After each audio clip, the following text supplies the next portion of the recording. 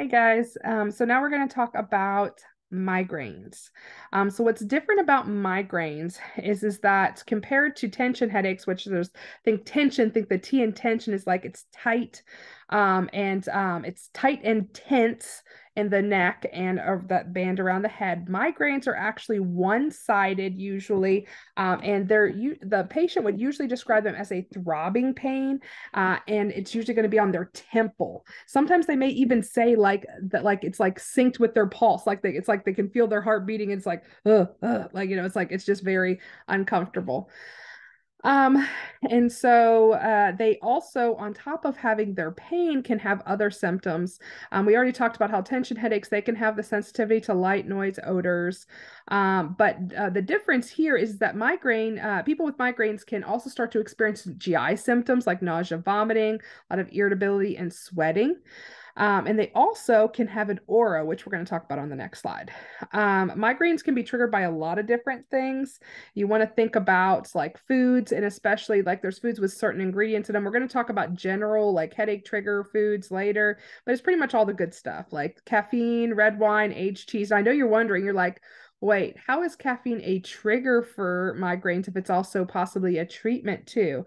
It's just different. Like there's certain levels of caffeine that are helpful, but there is a certain level where it's like, hey, that's not helpful. Like the nurse that I talked to the other day that did had his coffee with 6 shots in it, and I was like, oh Jesus. Um, Menstrual changes or hormonal changes can trigger migraines. Some people know when their period's coming because of their migraines. And then any sort of physical exertion, fatigue, or stress, aka nursing school. One of my friends in nursing school had migraines like really bad. I always felt for her because it was every time, especially when things were super stressful, that it got worse.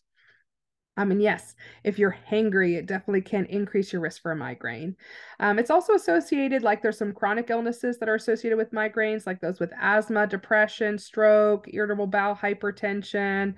The list goes on. This is why, like, I really, like, I struggled, like, I would not spend a lot of time writing out these lists. Just, it seems like life is a trigger for migraines, right? But anyway, let's try.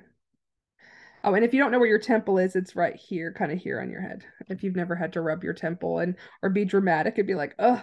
Anyway, um, so an aura is what we were talking about before, and you can have an aura before a seizure. It can be before a variety of things, but aura for a headache or a migraine, I should say, is it's the same thing. It's just what happens after. So an aura is pretty much, think of it like a warning sign that's saying, hey, migraine coming in. Or for some people, it'd be like, hey, a seizure's coming.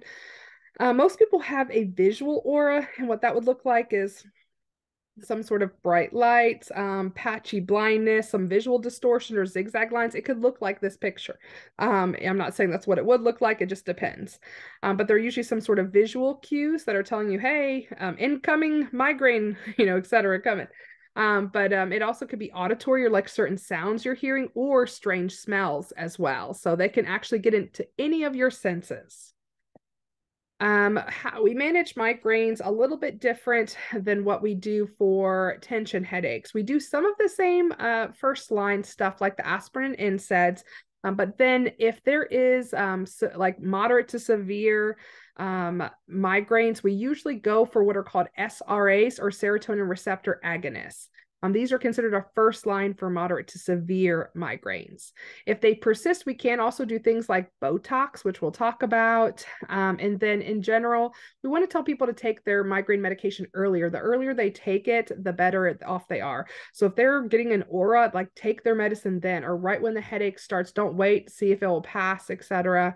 And then for these patients, since they have more of overwhelming, like the nausea, vomiting, a lot of times the sensitivity to light sounds is a lot worse.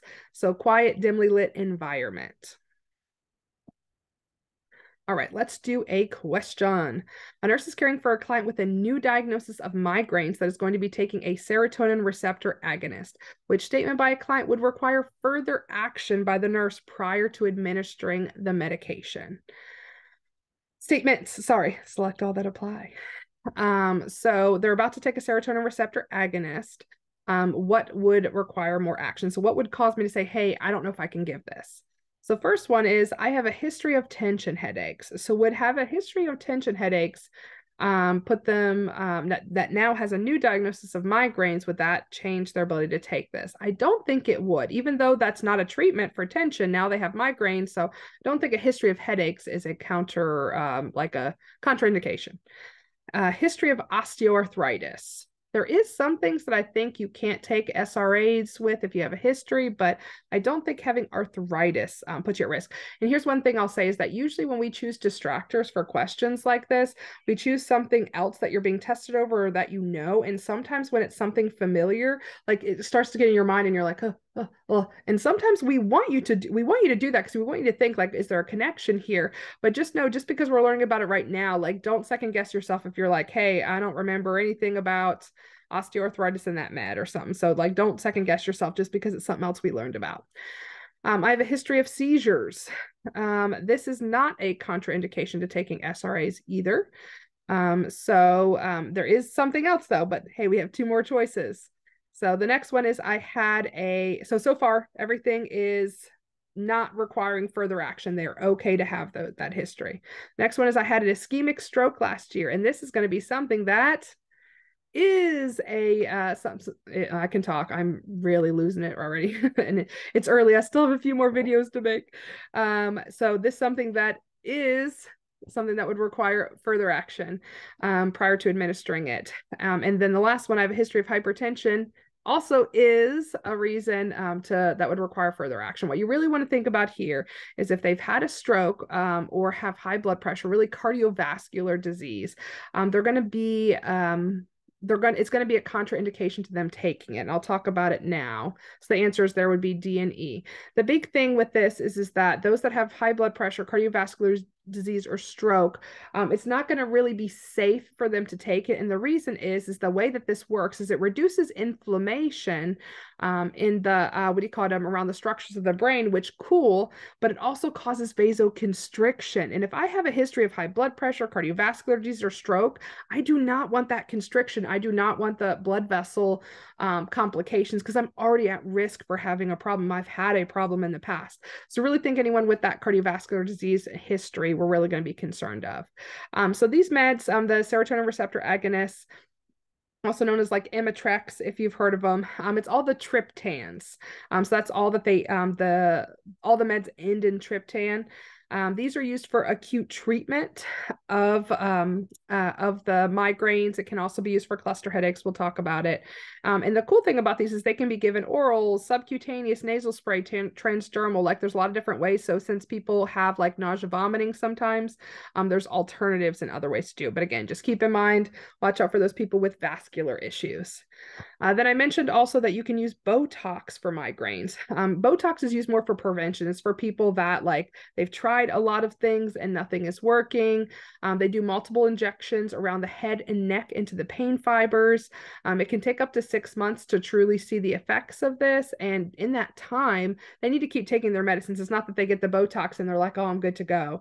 They need to continue to take their medicine and they have to get injections every 3 months really to keep it up. So this is usually used if just like other stuff is not working.